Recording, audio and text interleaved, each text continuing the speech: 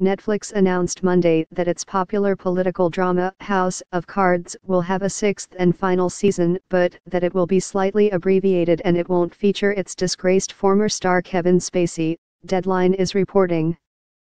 Netflix Chief Content Officer Ted Sarandos said the show would return to production in the new year, with Robin Wright in the lead but without the Oscar-winning actor who was ousted from the show following allegations of sexual misconduct.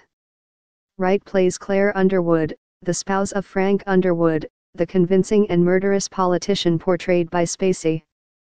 The final season will be just 8 episodes, instead of the 13 episodes for previous seasons, but it will bring closure of the show for fans, Sarandos said. It will also bring back to work to some 2,000 people in the Baltimore, Maryland area whose livelihoods depend on the show being filmed there, said Sarandos at UBS's Global Media and Communications Conference in New York.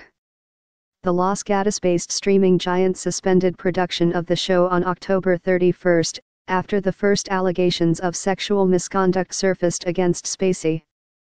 Actor Anthony Rapp made the initial allegations in a BuzzFeed News interview. The Star Trek Discovery actor said Spacey made unwanted moves on him in his New York apartment in 1986, when Rapp was a 14-year-old stage actor. Other men have subsequently come forward to say Spacey harassed or assaulted them, including crew members on the House of Cards set and young men involved with London's Old Vic Theatre, where Spacey acted for decades and served as artistic director in 2014-15. House of Cards was initially looking to get back into production after Thanksgiving, with the writers feverishly reworking the scripts to eliminate Spacey's ex-President Underwood, Deadline said.